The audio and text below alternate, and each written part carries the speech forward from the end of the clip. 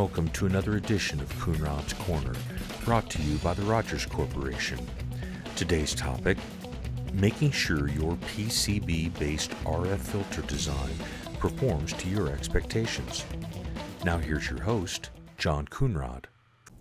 Hello, welcome to Coonrod's Corner. My name is John Coonrod and I am a technical marketing manager for Rogers Corporation. Today I want to talk about how to ensure that your PCB-based RF filter will perform as you expect. Now there's a lot of simulations that are done on filters obviously, and sometimes these simulations as they compared to the real world, you can see differences, and there's a lot of different reasons for that. Some of that could be some material properties that are not being considered properly, and some of that could be circuit fabrication variables that are just normal variation of making a circuit. So today I'm going to talk about some of these practical issues that can impact the RF performance of filters. Now I have had other Coonrod Corner videos on the topic of filters and I invite you to look at those.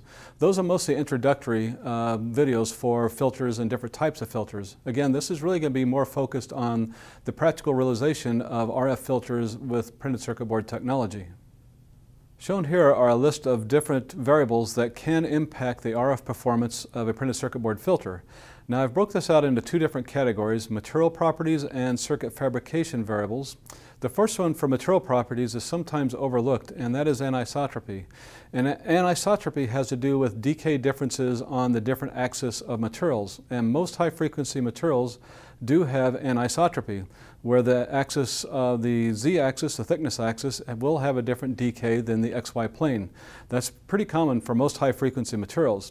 Now, copper surface roughness is another issue that is encountered sometimes, and then glass weave effect, and then TCDK. TCDK is thermal coefficient, a dielectric constant, and that's how much the dielectric constant will change with a change in temperature. Now, for circuit fabrication variables, the more common variables that can influence the RF performance of a PCB-based filter is etching tolerances and also the trapezoidal effects. What I mean by the trapezoidal effects is when you look at a cross-sectional view of a circuit, in the models, they're typically shown as a rectangular shape. In reality, if you look at a circuit in the microsection, you will find that the signal conductor is usually trapezoidal shaped and not rectangular. And that trapezoidal shape does make a difference, especially with coupled features. And then final plated finishes, that can impact the RF performance, and the variations of the thickness of the final plated finishes can also impact the RF performance of a filter. And then finally, copper plated thickness and the variation of the copper plated thickness. That most certainly can impact the edge coupled features, where the sidewalls would be taller or shorter based on the copper being plated thick or thin. Most of the high-frequency circuit materials used in the industry today are anisotropic, and that's just common. There are a few that are isotropic, but not many. So most of them you do need to realize that you are going to have some differences of the dielectric constant on the thickness axis, the z-axis, compared to the xy plane. Now, as a general rule, normally what I think about is the lower dielectric constant materials usually do not have as much anisotropy as the high decay materials. That is a general rule. There are some exceptions, but it is a pretty good rule in general. Typically, the material that has the glass weave does have more anisotropy than the material without the glass weave. Shown here is a list of high-frequency materials, and there are different dielectric constants for the z-axis and also for the xy plane. The z-axis dielectric constant was obtained by doing microstrip differential phase length testing, and the xy plane dielectric constant was obtained by using SPDR, which is split post dielectric resonator testing. Both of these numbers are obtained at 10 gigahertz, and just for a comparison between low decay and high decay with no glass weave, that would be the RO3003 materials compared to the RO3010 materials. In the case of RO3003 materials, the z-axis decay is 3, the xy plane is 3.05. So that's not too bad for anisotropy. Now in the case of the RO3010, a much higher dielectric constant material, the difference is 11.2 and 12.4 for dielectric constant, and obviously that is more anisotropy. Now another comparison is the same material essentially with and without glass.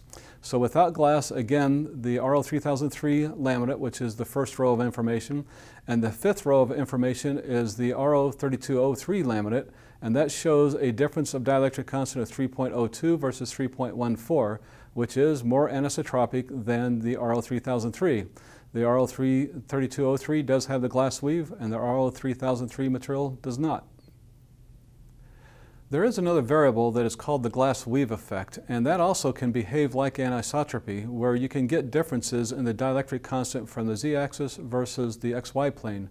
However, the glass weave effect is usually more random, and it's usually comes into play wherever you have a product that's in very large manufacturing, being ran in very large volume, and you can have good performance on maybe 50 or 100 circuits, and then out of nowhere, essentially, you will have a circuit that you have this big change.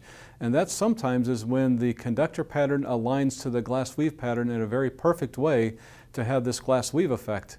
And on edge-coupled type of filters, this glass weave effect can most certainly affect the coupling. And it's really doing that because the odd mode can be different than the even mode, depending on if the glass is part of the fields or not.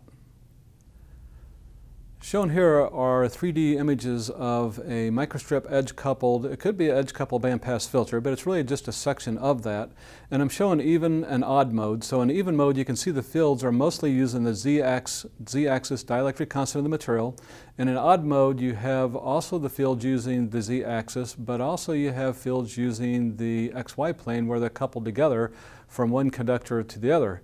And in the case of the middle picture, you can see that the electric fields are involved with the glass pattern, and glass does have a higher dielectric constant than the resin in this case.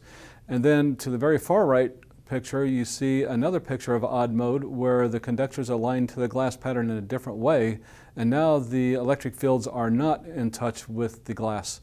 So between the odd mode in the middle picture and the odd mode to the right picture, there will be a difference in the effective dielectric constant and phase response, and that's due to the glass weave effect having some influence on the coupled fields in some cases, and other cases not. This concludes this session of Coonrod's Corner. Thank you for watching.